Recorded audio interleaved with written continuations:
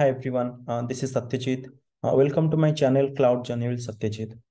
So today we are going to discuss about what is the difference between interface endpoint and gateway endpoint. In the last videos, we already discussed about what is the architecture of gateway endpoint and how to implement it, and what is the architecture of interface endpoint and how to implement it.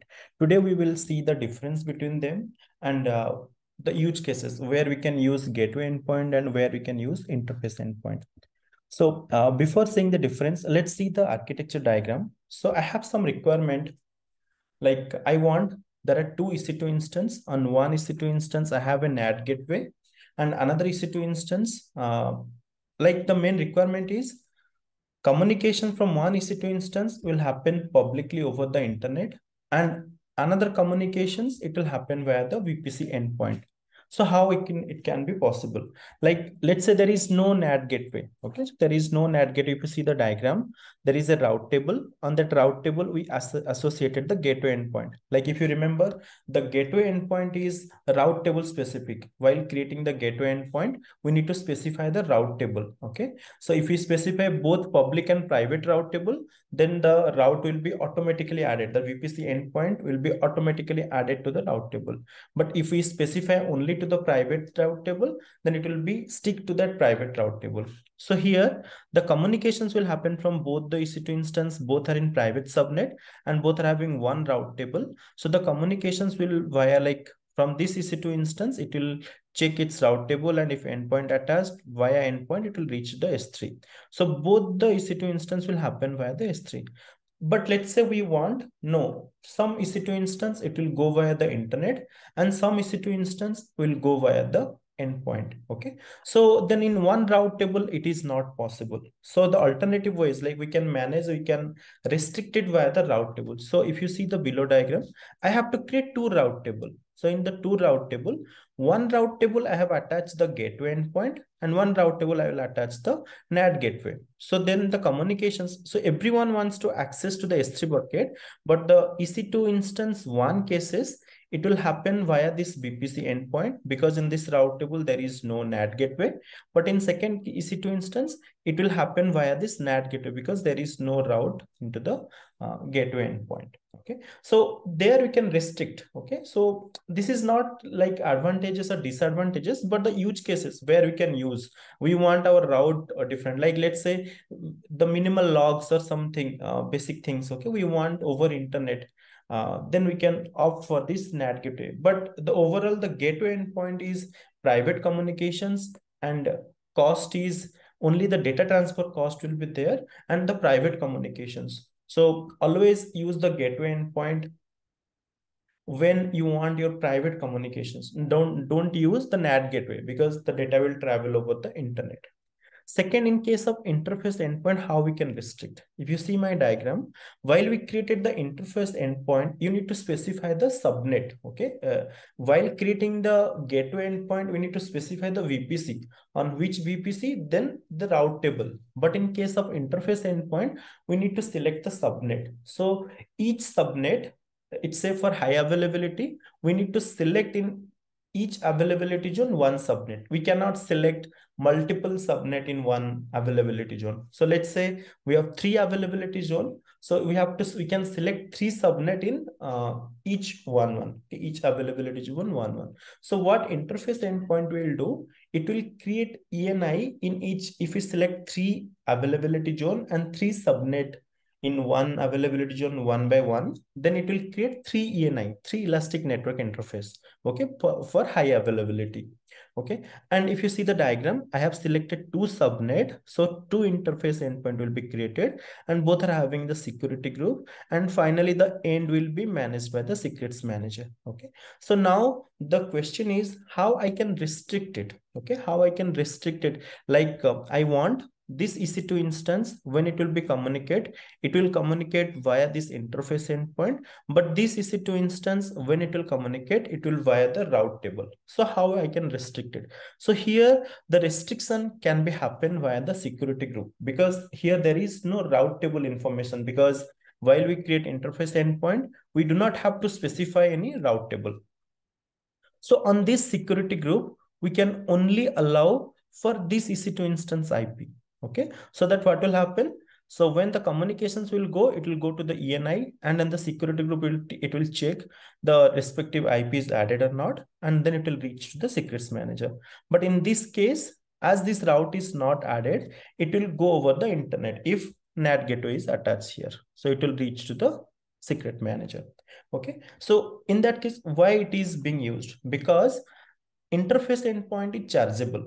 Okay, and if you attach 3 availability zone, and like we opt for 3 subnet and 3 ENI, the cost will be very, very high. Like the interface endpoint per hour basis charges is there, and also the data transfer cost will be there. But in case of gateway endpoint, there will be no cost for gateway endpoint, but only the cost is associated for the data transfer. And it varies from region to region, and from, it varies from region to region.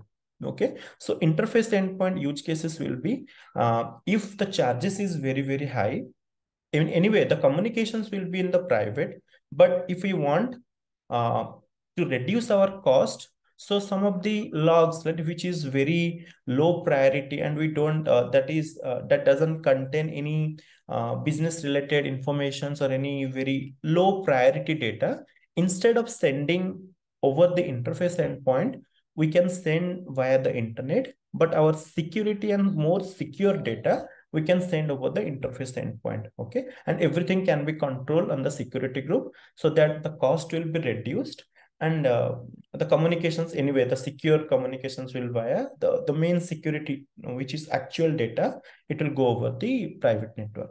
Okay, this is the main their architecture. Let's get into the difference. What is the difference? Okay, so gateway endpoint allows to connect to VPC AWS services using a gateway. It means just route table. The first difference is the route table informations. Okay, while creating the gateway endpoint, we need to select the route table, on which route table we need to create.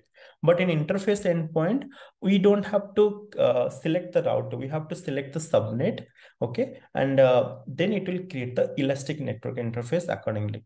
Okay, so generally ENI mean elastic network interface means it has private IP address. So it will communicate over the AWS private IP address depending on your CIDR range. Okay, and endpoints, VPC gateway endpoint are supported within the same region. Okay, you cannot span into different region. Okay, like your VPC is in one region, and your service is in different region, then your gateway endpoint doesn't support. But interface endpoint support multi-region connectivity. It means, like, let's say so S3 is a gateway endpoint, and along with S3 also supports interface endpoint. So the use cases will be, let's say your S3 bucket is there in the Ohio region, and in the Frankfurt region, one EC2 instance is there, and he wants to access the S3 bucket, and that is possible via the S3 interface endpoint. But S3 gateway endpoint, it doesn't support. Okay, and the same, the gateway endpoint created inside the VPC, and we have to specify the route table.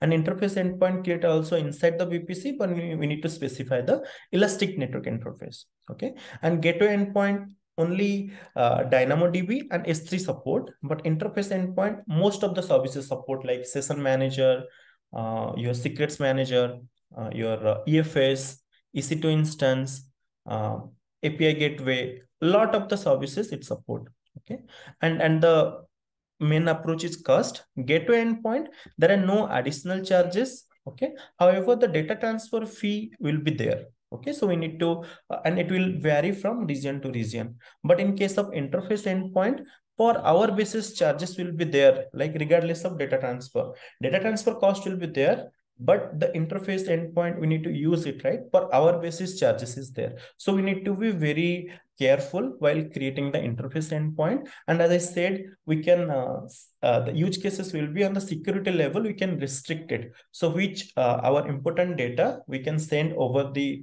interface endpoint via the ENI, and which is very less secure and very logs related information, something if you want to send, we can send over the internet. Okay, so to reduce the cost, but it vary depending on the use cases.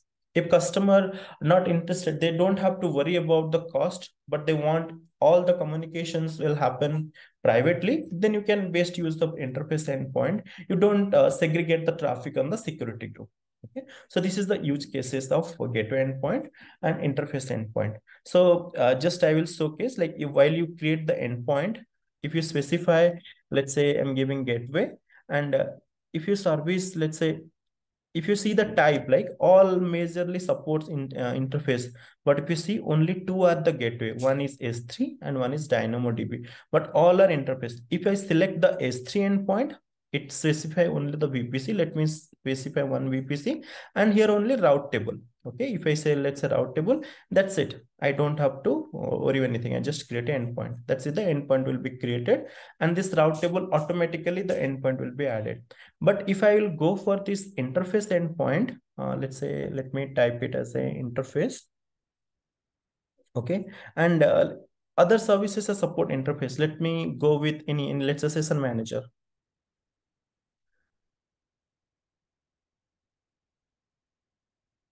Sorry, SSM. Let me go for SSM, and SSM support interface. While I select one, you need to specify the VPC, but if you see there is a subnet, there is no route table. Okay, and if you have to select the subnet, which subnet, and in the subnet, we have to select only one subnet, and AP South 1A, I have two subnet, but I can only select one, and others I cannot select it. Either we can use one. If in one availability zone, you have three subnet, then you can subnet only one. But as ENI is part of that VPC, the communications can happen. You can use it. Okay, and in AP South C, I don't have any subnet. That's the reason it is showing blur. But if you have, you can use it. And other in the AP South 1B also, I have one subnet, you can select it. So now I selected two subnet, so it is going to create two ENIs. Okay, and here it will support IPv4 or something, you need to select it. And the main measure thing is the security group. So we need to select the security group. Okay, and everything control can be made via the security group, and then we need to create it. Okay, that's it. So the control gateway endpoint, everything can be controlled via the route table, and in the interface endpoint, everything can be controlled over the security group. Okay, yeah, that's it for this. And if you have any question, something, you can put in the comments. I will be checking the comments regularly, and I will help you out if you have any questions. Thank you for watching my videos. Thank you.